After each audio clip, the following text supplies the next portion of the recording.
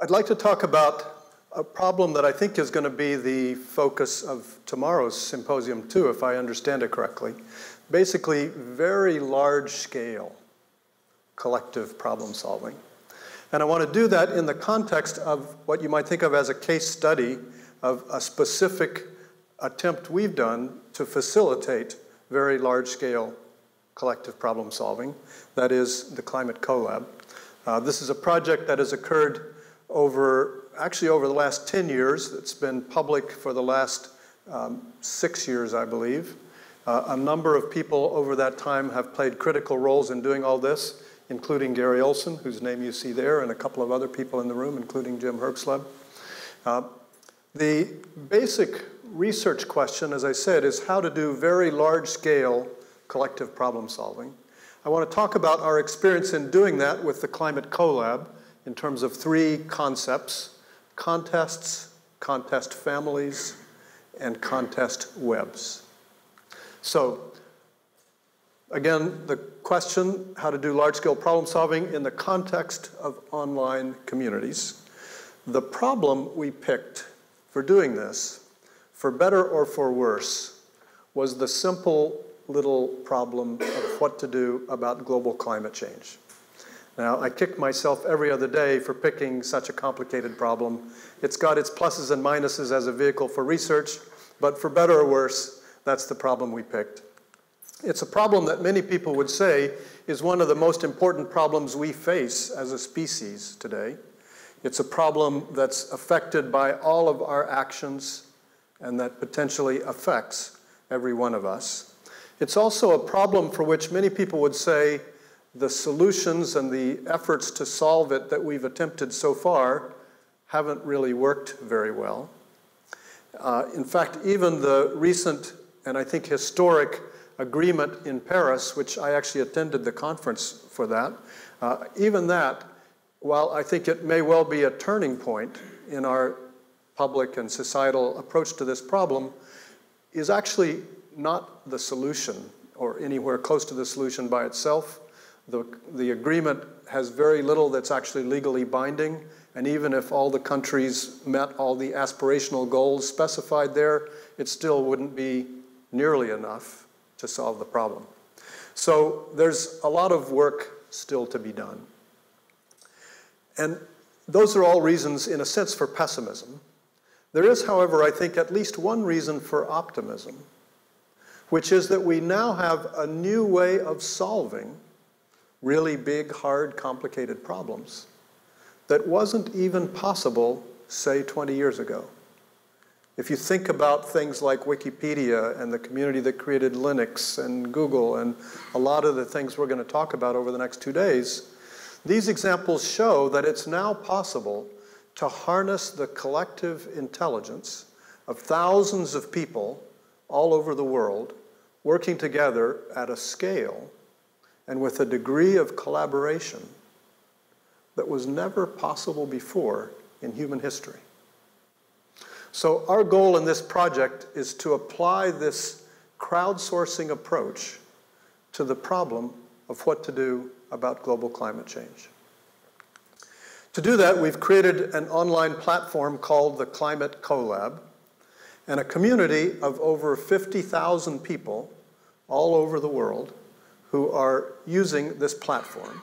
The community includes some of the world's leading experts on the science and policy of climate change, and it also includes business people, students, NGO members, policymakers, people from all walks of life and literally all over the world, as you'll see in a few minutes. Together, these people are developing and evaluating proposals for what to do about different aspects of the problem of global climate change. So I'd like to talk about how they're doing that in the context of these 3 key things you might call design patterns: contests, contest families, and contest webs. So start with contests. What do I mean by a contest? I mean a situation where anyone in a large group who wants to can create possible solutions to a problem. Now, this is certainly not a novel design pattern. This has been used for centuries, presumably for millennia, And even online, there are a number of cases of people doing online contests like Innocentive, Topcoder, and a bunch of others shown here.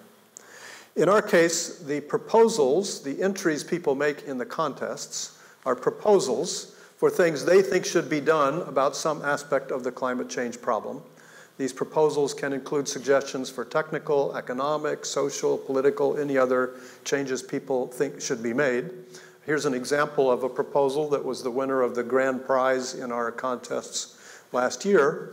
It's a proposal for something called the Sun Saluter, developed by a young woman named Eden Full. This is an idea for a device that's a rotating solar panel. It rotates over the course of the day to follow the sun across the sky. By doing that, it generates about 20% more electricity than a fixed solar panel. And the thing that powers the rotation of this device is water and gravity. The water drips out and then gravity pulls it across the rotational sphere. That water is also filtered to make clean drinking water.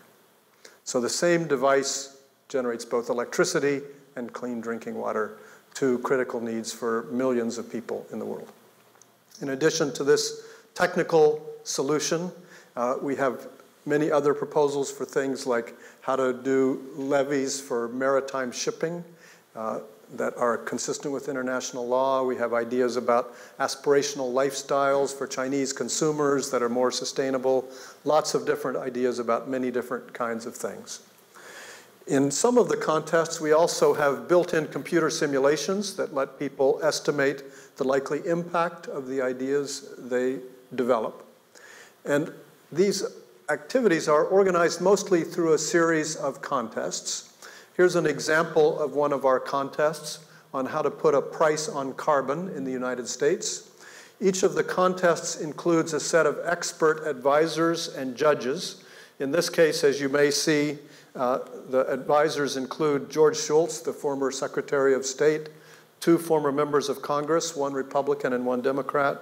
One of the judges is also the person who's now just recently become the U.S.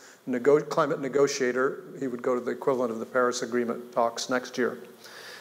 We also have a group of what you might call semi-experts, typically graduate students or other young professionals who help with the day-to-day administration of these contests. We've developed a series of phases for these contests, semi-finalists, finalists. The judges pick both of those, and then the judges select a judge's choice winner, and popular vote of everyone in the community selects a popular choice winner in each of these contests. By the way, this resulted from one of our lessons in the very first year we did this, where we let anybody create any proposal and then anybody vote on the proposal they liked best. The winning proposal that year was one called 350 parts per million or bust, which was a proposal put in by a graduate student who was just testing the limits of the simulation model. And he said, what's the most we could do? Well, let's see, let's take all emissions down by 99% in the next 10 years. So it looked good, low emissions, everybody liked that, but every expert we talked to said, short of a global holocaust of some kind, there's no way you could actually do that. So now we don't let the public vote on things until the experts have said, this is at least a reasonable possibility. It's feasible, plausible, etc. So I'm giving you some of the details here just to give you a sense of some of the nitty-gritty of what we've learned along the way of doing this. I think one observation from this first set of things is that the global crowd is able to generate good ideas, ideas that experts and lots of others think are interesting and potentially useful. So, next question is, what brings people to this site in the first place? And here I'm going to start reporting some of the work that Gary has been involved with in terms of doing surveys of our community members. Here's a list of motivations people say motivated them to be members of the community in decreasing order. They're mostly interested in changing the world, learning things, interacting with others, being recognized for their contributions. Winning monetary prizes is actually a very small motivation for them, which in a sense is less of a surprise than it might be since the monetary prizes are available are so small. The people who are interested in making lots of money wouldn't come to our site for that purpose. We had a $10,000 grand prize across the entire set of contests, and another $10,000 distributed in something I'll tell you more about later. We also give a lot of emphasis to giving people visibility for their good ideas. For instance, some of our winners have presented in briefings at the United Nations and the US Congress. All of them have had a chance to present at our conferences every year at MIT for the Climate CoLab. There's another thing that also we found leads people to come to the site. Here's a track of site visitors by date. We've had over 400,000 visitors to the site. You notice some spikes in there. Here's also a graph of new members by date. You notice spikes at the same places there. Here's cumulative members by date. We have, as I said, over 50,000 people. Those spikes occur during our voting periods. Those spikes occur during the period when people are able to vote to select the popular choice winners. And if you think about it, it's not hard to guess what's going on. If you're a finalist, you can't do anything about the judges, whether they're going to pick you as the judge's choice winner. But you know that you could be the popular choice winner if enough people vote for you. And anybody who registers on the site is able to vote. So you have a motivation to bring people, anybody you know or can find, get them to come to the site, register, and vote for your proposal. So that appears to be a significant driver of membership at the site. And once people come in that way, then at least some of them stay and continue active in the future. So this is an observation. In a certain sense, it seems obvious, but I don't know of people who've talked about this before, that online voting appears to be one effective way of increasing membership in an online community. So another set of results from the surveys Gary has worked on with us in this project. The members of the CoLab community have these characteristics. Basically, they are male, surprisingly well educated. Almost 60% have gone to graduate school, and almost half from outside the US. They believe global climate change is happening, that it's partly caused by humans, and that it's important to be involved in this in some way. Almost all of our members believe the first two things. Only about 2/3 of the US public believes that. So in general, it's a highly educated international group who believe that climate change is important. Doing something about it is important. Not too surprising. Here's something that's a little surprising. Here's a regression showing the likelihood of submitting a proposal based on several demographic characteristics. It turns out that men and people with prior climate-related experience are more likely to submit a proposal. But given that you've submitted a proposal, none of those things are a significant predictor of whether your proposal becomes a finalist. In other words, your winning ideas are just as likely to come from people with no graduate school experience, no prior climate change experience, and from people who are female and from outside the US. In fact, it's slightly more likely, but that's not a significant difference. It's at least as likely to do this. So we think that's pretty interesting. In some sense, it confirms the basic idea that it's good to give lots of people a chance to contribute ideas, because surprising ones may have some of the best ideas. So that's contests in general. Let's now talk about what I call contest families. Here's a list of some of our current contests that are open right now today. This may look like a kind of random list of topics related to climate change, but in fact they are chosen in a relatively systematic way. And that's how I define a contest family, a group of contests chosen systematically to explore different aspects of a complex problem. For instance, you can choose them to completely cover the space of all possible solutions, or to pick things that are particularly high leverage, or various other ways of choosing these contests. A bunch of other examples of sites that have done what by this definition would be called contest families: Innocentive, Topcoder, CrowdForge, etc. In our case, we spent a lot of time working with climate change experts and others to come up with a systematic taxonomy of what you might call the problem space of climate change. about what humans can do about climate change. And we ended up with 4 dimensions. What actions are being taken? Where are they being taken? Who is doing them? And how are they doing them? So each of those dimensions can be broken down further.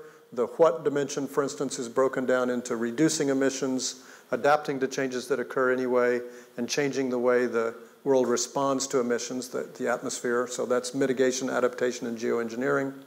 The where dimension is based on obvious geography. The who dimension is things like governments, businesses, other organizations. The how dimension is physical, political, economic, and so forth. We also have an outline view of these that shows you this structure and the different contexts included in each of the different categories. We've also used this taxonomy to cover the space of possible ideas. So we have one contest for every category in the what dimension. So that's our comprehensive selection of contests. And then we also have other contests for things that are particularly important, we or experts believe, or things that are of particular interest to our partner organizations. For instance, here's one of the kind of coverage contests on energy supply. We also have ones for transportation, buildings, et cetera. Here's the carbon price you saw already, which was a specifically important one, a key leverage point. Here's the numbers of contests we've had each year over the last few years. I think it's interesting to observe that you see almost the same pattern in the number of proposals we've had each year. So an observation here is that breaking the overall problem down systematically in this way appeared to contribute significantly to the number, quality, and range of the proposals submitted. So now let's talk about the last design pattern, the pattern of contest webs. I define so let me just show you an example. We've talked in the contest families about how to break the problem into pieces.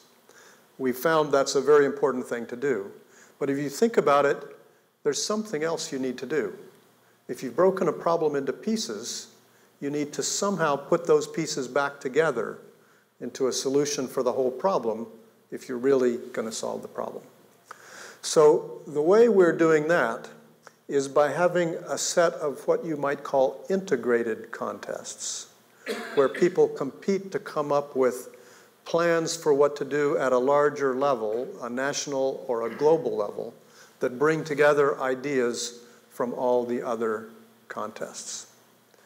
In fact, the way I would define contest webs is as collections of contests in which some contests include entries. The entries in some contests include combinations of entries from other contests. I call those integrated contests. It's also important that there be no cycles in these patterns. So in a sense, this is a directed acyclic graph. An important special case of that, by the way, is a contest stack, where each level can only call things in the next level. We don't know of anyone else who's tried to do this. And this seems to us like a promising way of using contests to solve much larger scale problems than you could solve with single point contests one at a time. In the last year's contest for the Climate CoLab, we had one global contest, we had 6 regional or national contests shown there, and then we had about 15 contests in various other areas to cover the space and the special focus on things like changing attitudes and so forth. Here's a picture of the actual relationships between the global, national, and other contests last year, just as we would have hoped. You see a very interestingly complex set of patterns. The top row is the global. All the lines show that the other proposals at other levels that the global proposals included. The middle row is the national and regional proposals, and many of them were included in many of the global proposals, and they also in turn included a lot of the lower level proposals. In some cases also, global proposals reached all the way down to the lower level. So what we have is not strictly a stack, but we think that makes sense in this case. So that's what we've done. Now let's step back a moment and think a little bit about theory that kind of justifies that and also suggests a way of going a little further. The theory I'm going to talk about here is sort of at the intersection of organization theory and economics. Economists would call it industrial organization. Organization theorists would call it organization design. Basically, and it's based on work by people like Coase and Williamson. One of the questions in designing any kind of system is how to coordinate the dependencies between the different parts. And two important ways of doing that are hierarchies and markets. So we know these very well in the world of business. Hierarchies are big companies where managers make decisions about how to coordinate the different parts of things that report to them. Markets are like supply chains where instead of doing everything inside one company, you outsource it to other companies, and then the negotiation between buyers and sellers essentially does the coordinating. Here's an example of a hierarchy. Since we're in Michigan, I thought it might be appropriate to use an example involving automobiles. So if you imagine making Ford cars and GM cars, each of those needs to have engine and wheels and, of course, other things too, and each of those needs to have parts of various types. And, of course, this is an oversimplification, but loosely speaking, you could say that there's a manager responsible for each of those things, and they're aggregated in something like the way shown here. That's the hierarchical approach to coordinating the manufacture of cars.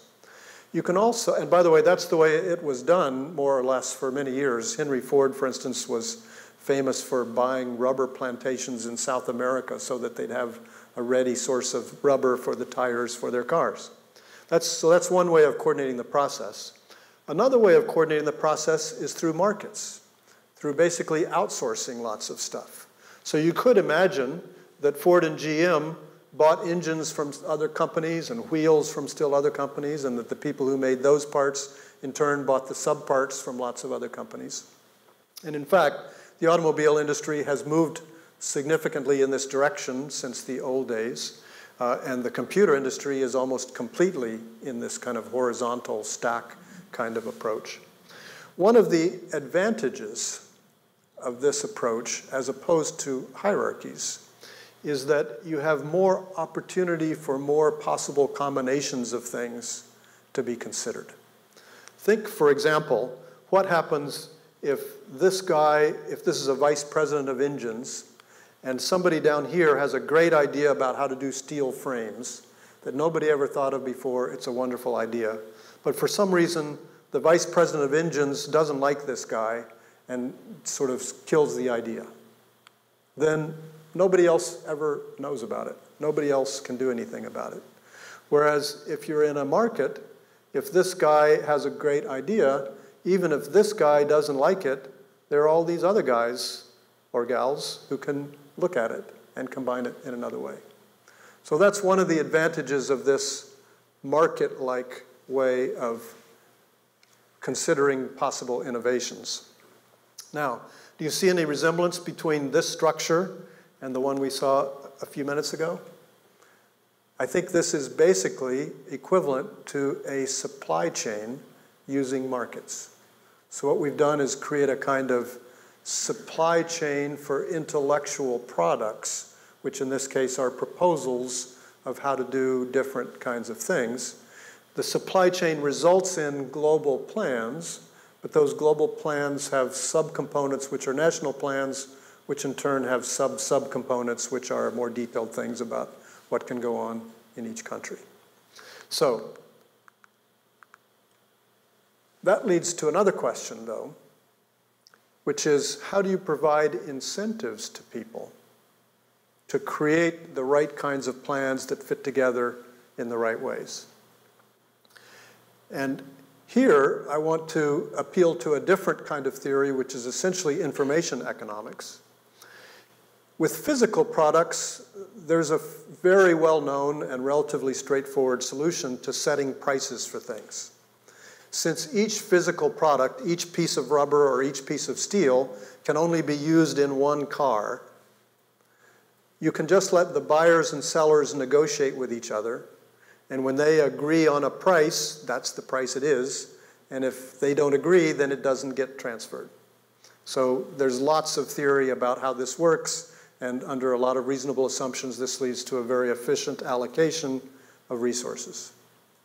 That's for physical products that can only be used once. For information products, once you've created them, there's generally almost no cost in using them any number of times. So that's a different thing than physical products. And if you just let buyers and sellers negotiate the way they do with physical products, there might well be cases where the creator of something, for any kind of reason, doesn't want to price it in a reasonable way, and therefore something that societal resources were invested in creating doesn't get used in nearly the number of places it could actually be useful. So what some economists have talked about is another way of dealing with information products, which is what you might call compulsory licensing. People have talked about this with patents, for instance, that perhaps patents should be involve compulsory licensing, that once you've created the patent, anyone should be able to use it. In fact, something like this does actually work with music for public broadcasting, music and art, I believe, where anybody can use it once it's created, and then you have to compensate the creator in some fair way that will motivate people to create more things. So in the Climate CoLab, we're experimenting with a variation of that second approach. Since the products here are information products, proposals, we're experimenting with an approach that says once you've created something, you have to let anyone else use it, but then you get compensated in a, quote, fair way.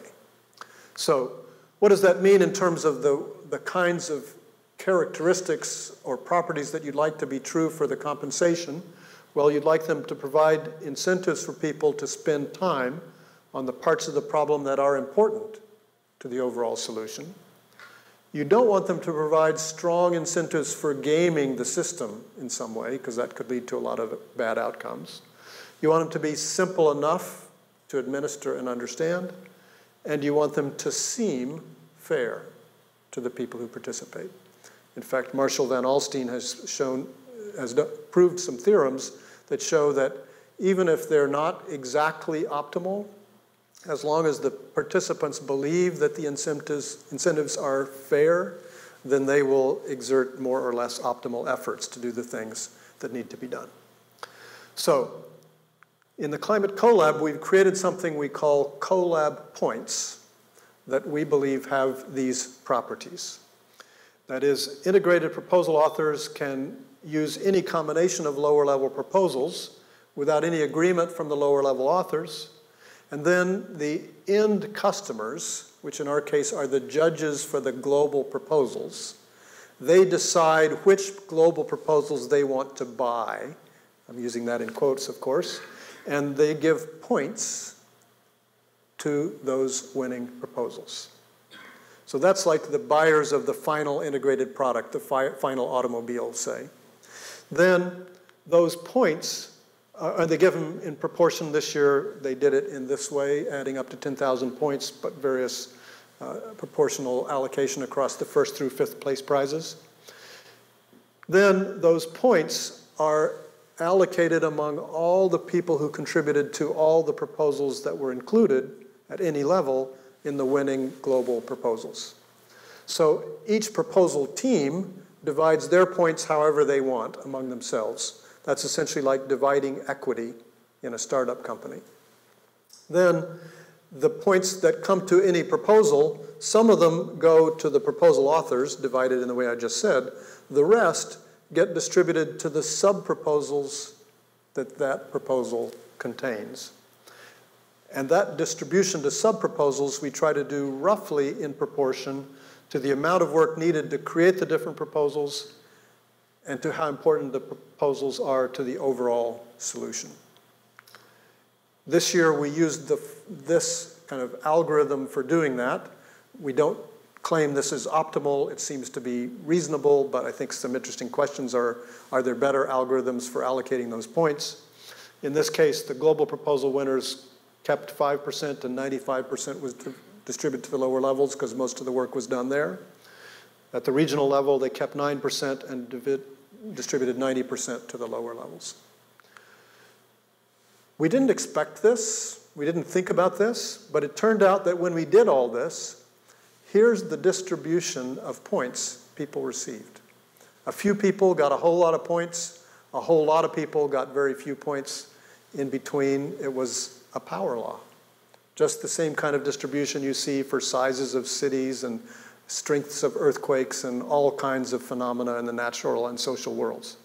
So we haven't figured out an exact theory to explain why it should be this, but it seems to be a pretty interesting result that this is what it is. So, conceptual observations for this last part. One of the virtues of this CoLab points system is that it motivates the authors of integrated proposals to help other proposal writers create good proposals that fit well in the integrated proposals. It also motivates the integrated proposal writers to create lower level proposals themselves if they don't see what they need already there. That's from the top down. From the bottom up, it motivates the lower level proposal authors to create good proposals that higher level proposal authors will want to use, and to be sure that those higher level authors know about the good proposals they've created. Exactly the kinds of motivations you would want for this to work. In a sense, just as in supply chains for other kinds of products, what this does is lead people to compete with each other in a single contest, but to collaborate with each other across levels. So we think that is a very desirable property. And in conclusion, I think that this work shows how new information technologies allow some pretty surprising new approaches to organizational design. And I think more specifically, this suggests how online communities can be designed in ways that may help us solve some of our most important societal and other problems far more effectively than would otherwise have been possible.